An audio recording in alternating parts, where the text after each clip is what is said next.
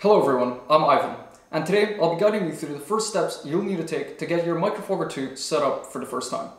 Please note that this video is in addition to rather than in replacement of the instruction manual. You still have to read the instruction manual before using the MicroFogger, as there's a lot of safety information in there.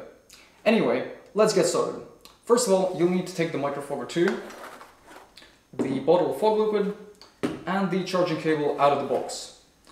You'll also need some sort of USB charger. Here we're just using a power bank. You'll notice that if you try to turn on the MicroFogger right now, nothing will happen. That's because we've placed it in a locked state during shipping to prevent accidental activations. To activate it, to unlock it, you'll just simply need to start charging it. Once you plug it in, you'll notice that the bottom LED will start flashing orange. This just simply means that it's charging, but it's not fully charged yet. When it is fully charged, it'll start blinking green, and we highly recommend you wait until this happens, as the first charge is crucial for further battery health. While that's happening, we can go ahead and refill the fog liquid tank, which is just this little cylinder up here. It's always good practice to unscrew the fog liquid tank while holding the MicroFogger in this sort of orientation, because later on, once you do have liquid in there and you're refilling it, if you unscrew it while the MicroFogger is vertical, it'll just spill out. So go ahead, hold it like this, and just unscrew it.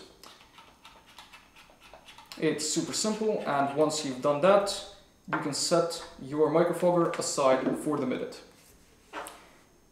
When you take a look inside the fog liquid tank, you'll notice that there is a cavity going around the circumference of the tank in between a glass and metal wall. What you want to do is fill that cavity up with liquid.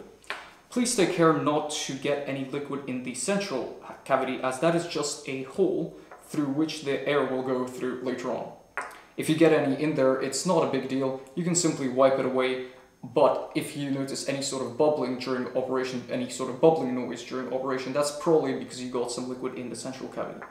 Anyway, go ahead and use your bottle of fog liquid to fill it up using the fine pipette end. So once the liquid is at the top of the inner cavity, go ahead and set your fog liquid aside, and we can now screw the fog liquid tank back onto the MicroFogger. It's just as simple. Go ahead and thread it on, and you want to make sure that it's fairly tight. If it isn't, then you run the risk of it leaking later on. Once you've screwed the tank onto the MicroFogger, leave the MicroFogger for about 30 minutes just to rest in a vertical orientation. This will give the liquid a chance to seep into the heating coil. Once you've done so, and you've charged the battery up to a level where the bottom LED is blinking green, you can go ahead and turn on your MicroFogger 2 for the first time. To do so, simply press the top button 5 times pretty quickly, just like this. And you'll notice that 2 LEDs come on. The bottom LED is the battery indicator, and the top LED is the status indicator. You'll find exact color combinations, color codes, of these 2 LEDs in the instruction manual, and this will tell you exactly what state the MicroFogger is in. Using the MicroFogger is also pretty simple. Simply hold down the main power button while the MicroFogger is on, and it'll start making smoke.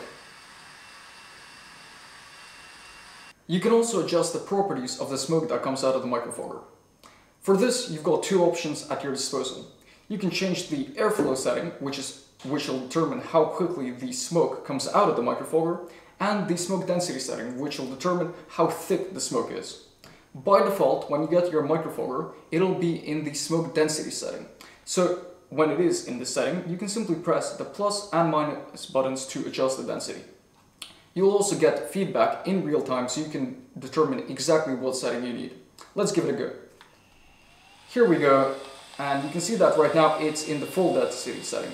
If we press the minus button a few times, it'll be in the lowest density setting. The difference is quite noticeable, and you'll be able to get a few different effects by switching these modes. Similarly, you can also change the speed setting using the plus and minus buttons, but to do that, you'll need to actually hold the minus button for 2 seconds and wait until the top LED flashes twice. Once that happens, you'll be in the airflow mode setting, and you can do the exact same thing. As you can see, this is the lowest speed and this is the highest speed.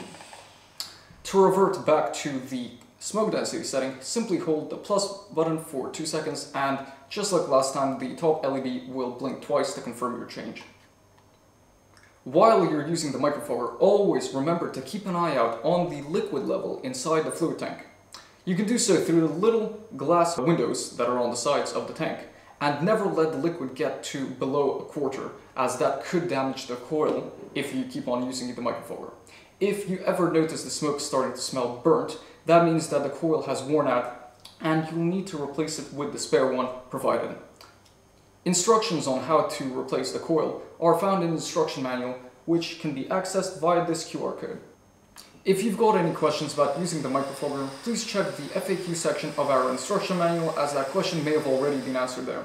If not, our support email is also linked down in the description below. Thanks for watching, and we hope you found this video useful.